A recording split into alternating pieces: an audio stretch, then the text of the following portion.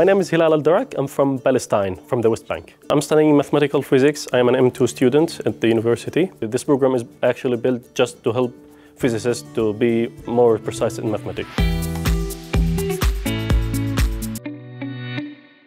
What I really appreciate about this colloquium is the training opportunity to be a good mathematician and to build my physics around this background.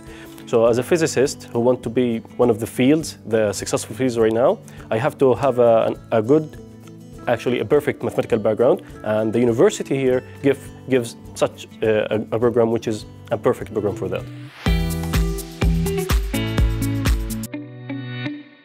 I choose BFC because France has 2 field medals in mathematics, and it's the 2nd rank worldwide, but it's the greatest country in mathematics. Historically, you have a lot of brilliant mathematicians. The country is proving to be the perfect country for learning mathematics.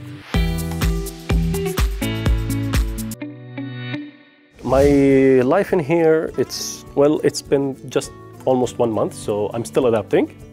But it's really different from my home countries. Well, first of all, and this will sound childish, the tram. I have never been in a tram before. So when I saw the tram, I just took my phone and my friends, oh, look at this tram. You have a lot of different opportunities and different clubs you can join, and it's really interesting to get these wild opportunities to do.